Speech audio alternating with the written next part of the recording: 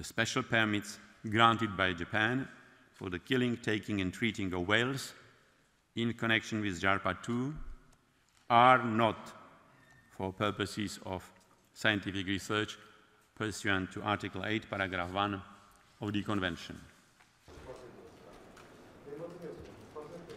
We regret the decision of the International Court of Justice, but we are a nation respectful of the rule of law and of international law, which is the foundation of the international community. We will therefore abide by the decision of the court. We are currently examining the content of the decision and to know what we concretely can do.